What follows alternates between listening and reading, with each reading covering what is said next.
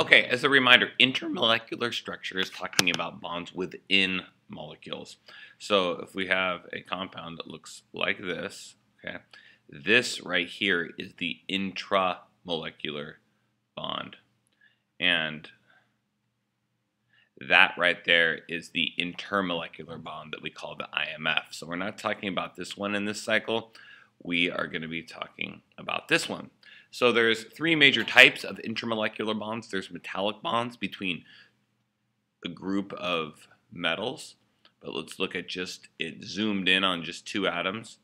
And we realize that even though these are two metals, and they're both technically positively charged when they form ions, what is holding them together is the delocalization or movement of all their electrons into kind of a sea of electrons, we call it, and it forms a glue that keeps them together.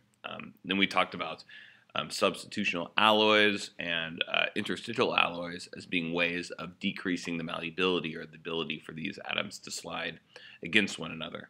In ionic bonding, we have a transfer of electrons. So this is when you have somebody with a low ionization energy, like sodium, ending at S1, meaning it's easier for sodium to lose 1 than gain 7, with somebody with a high ionization energy, like Cl, all the way over to the right. It's easier for Cl to gain 1 than lose 7. And now that we're talking about bonding, we are going to call ionization energy electronegativity. So in this case, we have a full transfer of the electron, a transfer from sodium to chloride, leaving sodium with a positive charge since it lost an electron, which is negative, and leaving chlorine with an overall negative charge, fully negative, because it owns that electron. And right there, that's the ionic bond, this Coulombic attraction between a positive cation and a negative anion. So in a metallic bond, you have the glue of the sea of electrons holding it together. In the ionic bond, you have a full transfer from low electronegativity to high electronegativity. And in a covalent bond, let's say we had two Cls together.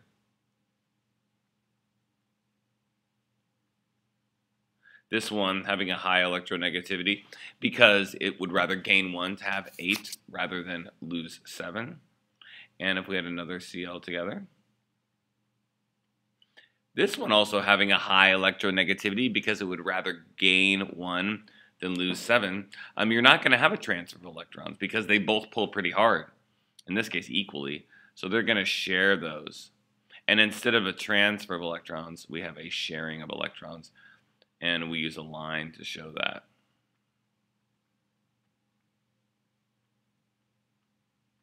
Where this line here counts as 2 electrons. So this one has 2, 4, 6, 8, and this one has 2, 4, 6, 8. They don't fully own this, whereas like chloride here owns that. Okay. So metallic bond, it's the sea of electrons that holds them together. In an ionic bond, it's the transfer of electrons creating this Coulombic attraction. And in a covalent bond, the intramolecular bond is held together via a sharing of electrons. So there's some rules for covalent bonding. And this rule, really, we call the octet rule. And this octet rule says that all atoms want an octet or 8 valence electrons. So electrons in their outermost s and p orbitals. Really, they want something s2 and something p6. That's that 8.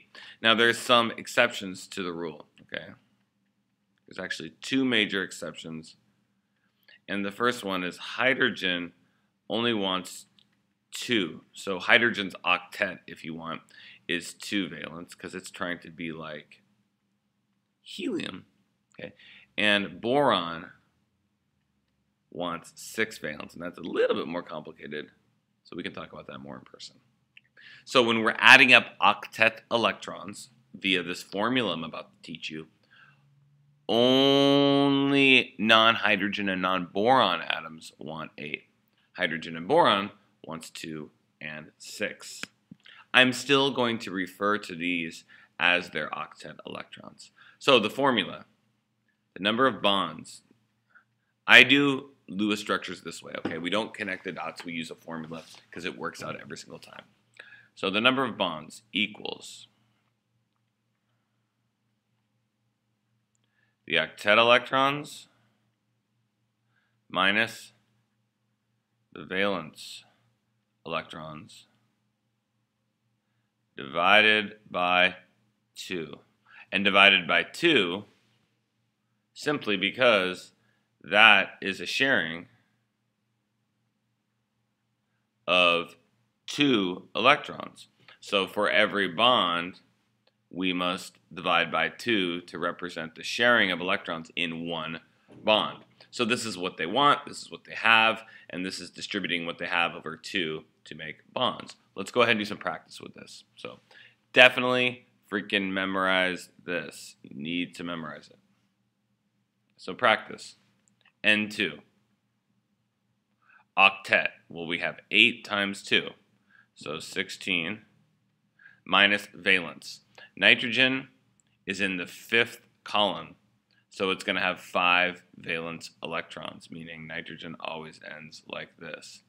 Now you can go through and realize the nitrogen's 1s2, 2s2, 2p3, and count them up every time.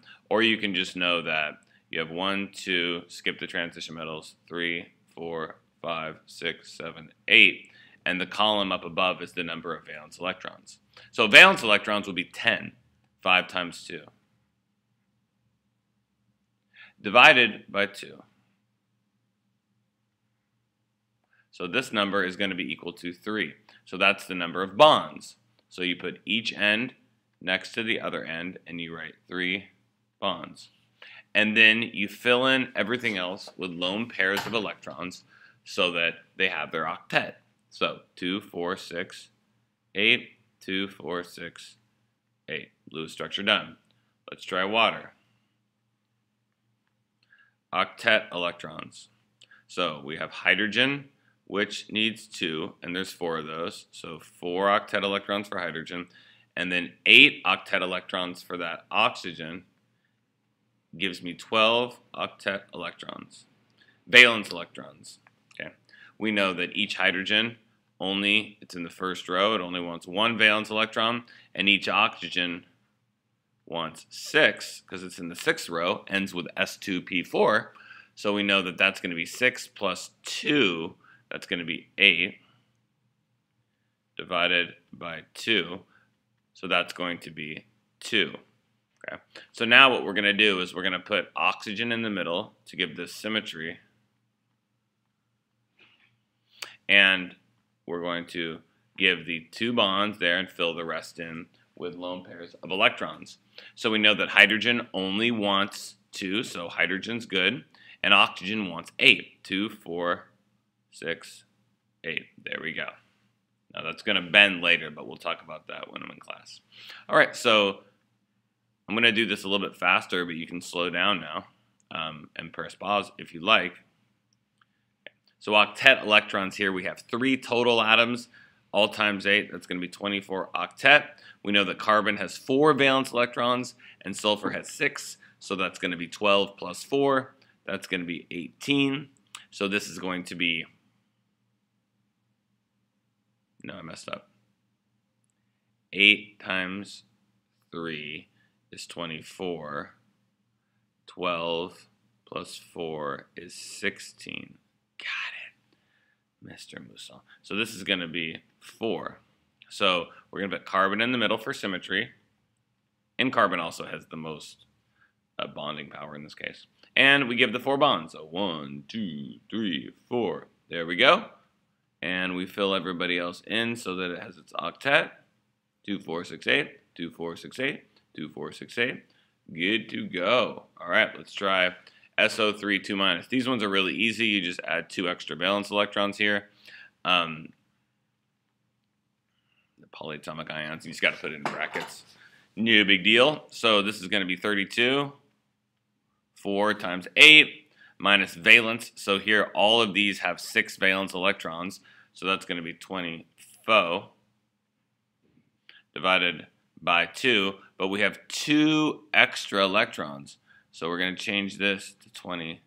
6. Okay, so this is going to be 32 minus 6, so that's going to be 6 divided by 2 equals 3.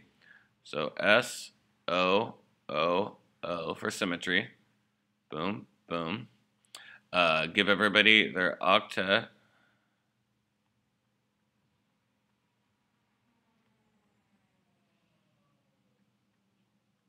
So 2, 4, 6, 8, 2, 4, 6, 2, 4, 6, 8, 2, 4, 6, 8, 2, 4, 6, 8, and put it in brackets. So the only difference if you have a polyatomic ion like this is that you need to add an extra electrons if you have a negative and take away electrons if you have a positive, and your final answer needs to be in brackets. SO2. Let's try this pimp out. So you have 8 times 3, 24, minus 6 times 3 is 18, divided by 2 to make covalent bonds. That's going to be equal to 3. So I have S, O, O, 1, 2, 3.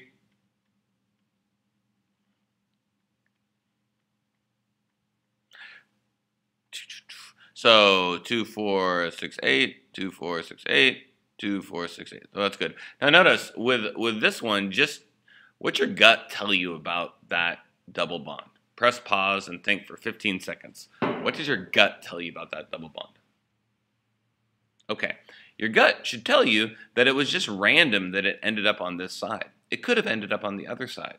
And when that happens, that process is called resonance.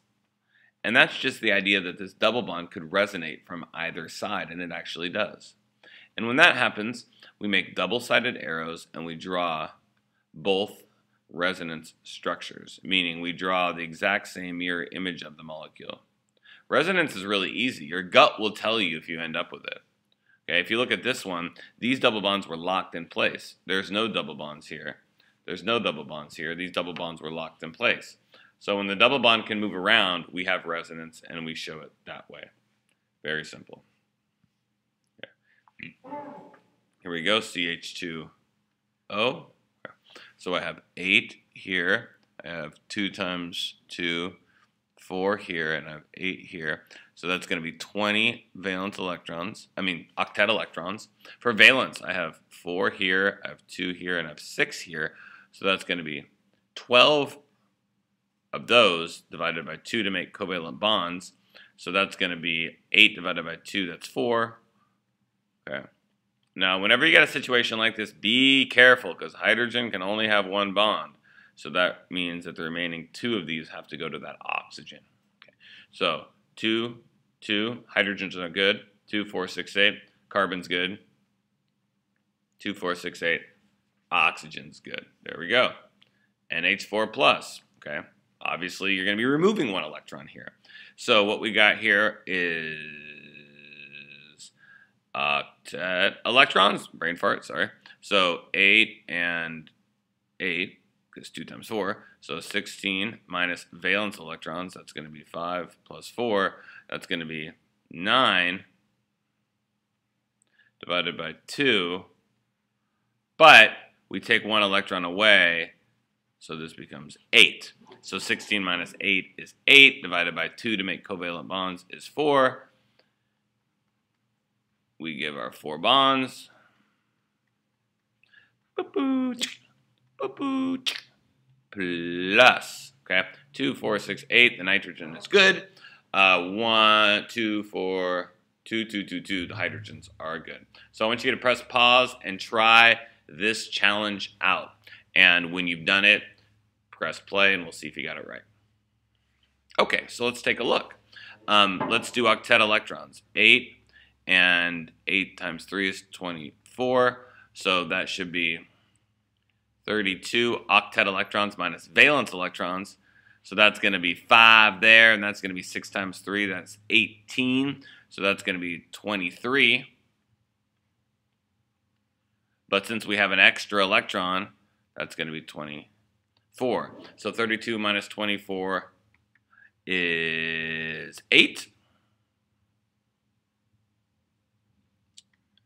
Divided by 2 equals 4. So 4 total bonds. So let's go through and do that. N, O, O, O for symmetry. 1, 2, 3, 4. Give everyone else.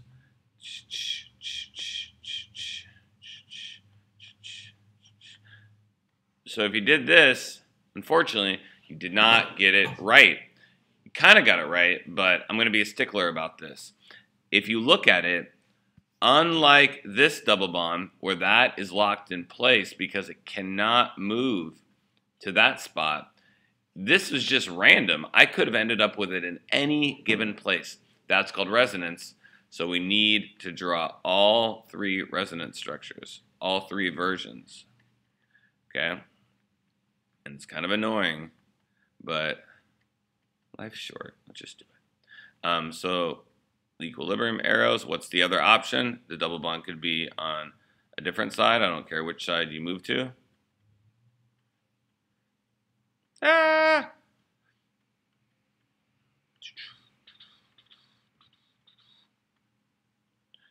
And the double bond could be at this side. So this has three possible resonance structures. That's legit. Minus. Okay. Notice that anytime the oxygen has the double bond, there's only two other lone pairs there. And that's to have the octet. Thanks a lot.